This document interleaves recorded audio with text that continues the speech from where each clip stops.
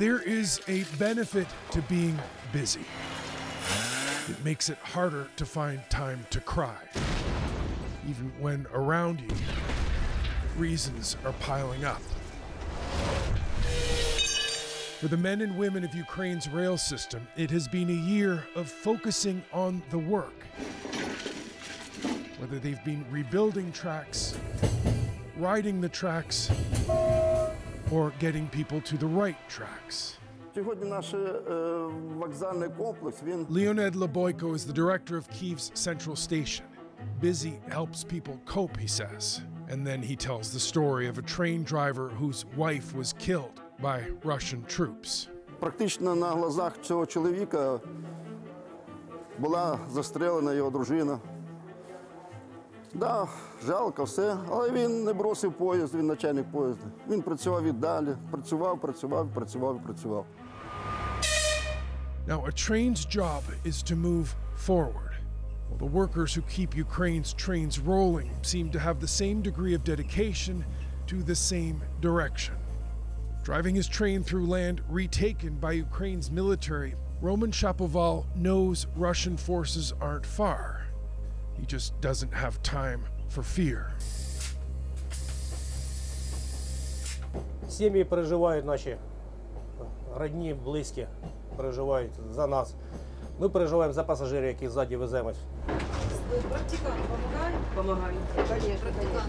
There have been trips conductor Lilia Semenova didn't think she'd make it through. There was one where she called her family to say goodbye, and another where she thought she'd die before she could even make that call. В Харькове там не то, что душа убегала, она, наверное, в пятки и ниже убегала. Там при взрывах вагоны наши ходили ходором, стекла дрожали, земля под ногами дрожала. After a year keeping Ukraine's trains running through a war, the men and women of the country's rail service have earned new names. They've been called the Iron People and Ukraine's Second Army, a force of 230,000 people. Well, this is their general. Alexander Commission took over as head of the rail service just 7 months before the invasion. He was a finance guy. He was supposed to work on modernizing the company. Instead, he's been attending funerals. He won't say how many. We lost more than 300 railway men, and more than 700 are injured. But meanwhile, we keep standing, and we will withstand. The rail service was important before the invasion, but crucial since. With roads and bridges bombed and air travel impossible, much of the country is cut off to everything but rail lines. They have become lifelines. In the early days of the invasion, the focus was on evacuations. Trains went wherever they could reach, carrying humanitarian aid into conflict zones and people out. 3.8 million refugees were moved mostly to safer areas in the West. Lilia says some trains were so packed there was no space to move. It was chaotic and tragic, she says. People were leaving their homes not knowing where they were going, only that they couldn't stay. Я, наверное, за свою жизнь слез больше таких не видела. Море, океан.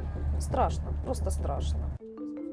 That period is a blur. Shifts lasted days. The staff even went without food. Lilia remembers a trip out of the east where there was fighting ahead of them, and they didn't know how they'd make it through. Машинистам и говорю, скажите, пожалуйста, а в какую хоть сторону мы едем? А он говорит, а я хочу у вас знать.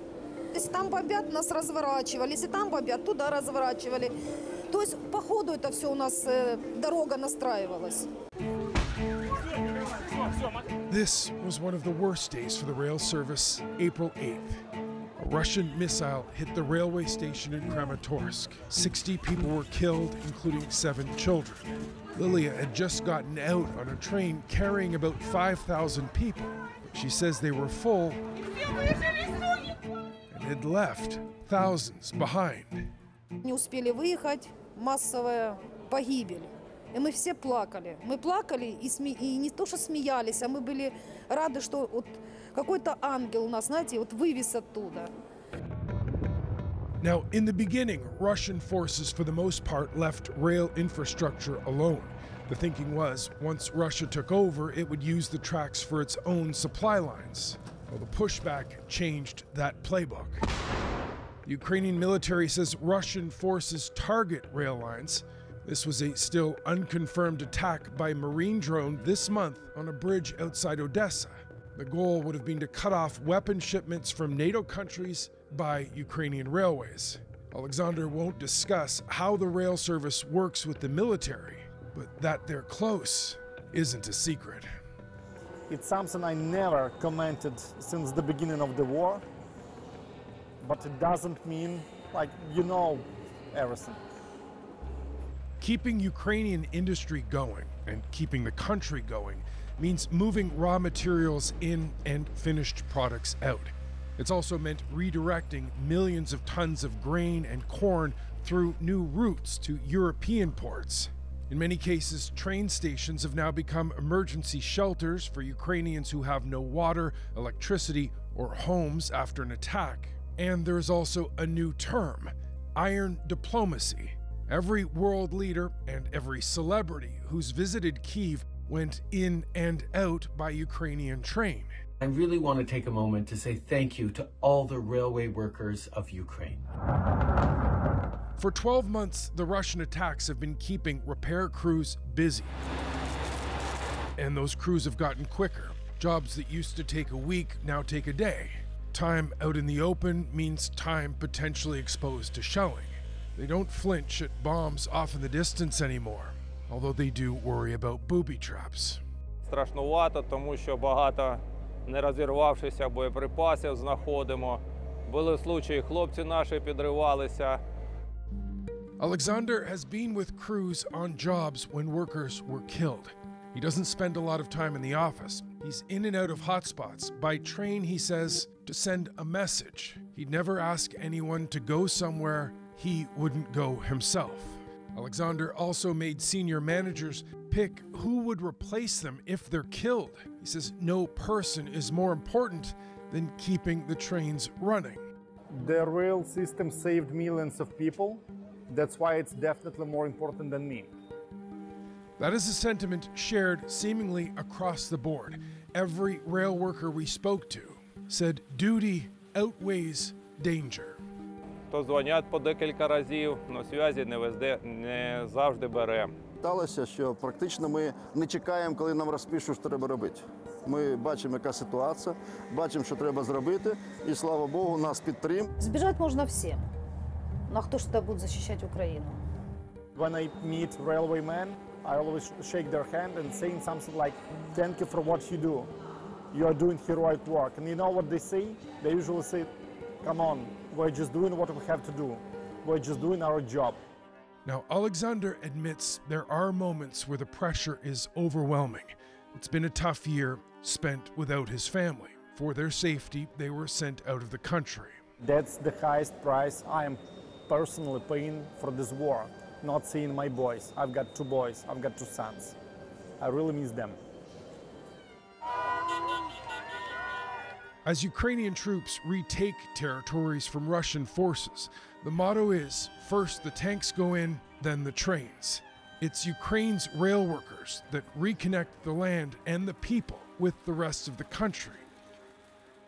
Generators are moved into the station, then food, heat, and the internet. The trains that roll down these tracks to liberated towns and cities carry comfort and communications, and in many ways, confidence.